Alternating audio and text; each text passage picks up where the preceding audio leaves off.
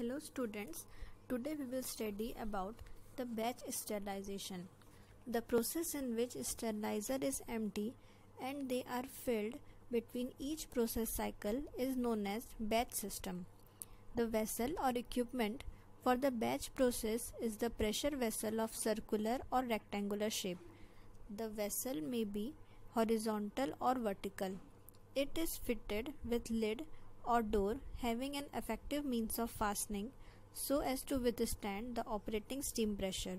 The filled bottle are usually loaded in the crates, which are then loaded into sterilization tank. Then the door is closed and sealed and the vessel is supplied with steam to a pressure corresponding to the required treatment temperature.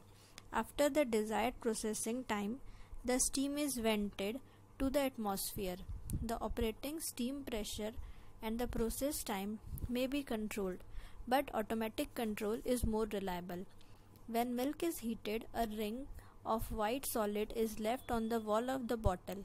It may be because of excessive formed during the bottle filling operation.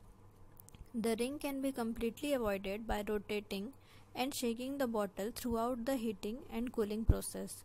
If the bottle is heated vertically, the ring is formed at the top, and if the bottle is heated horizontally, the ring is spread over the large area along the side of the walls.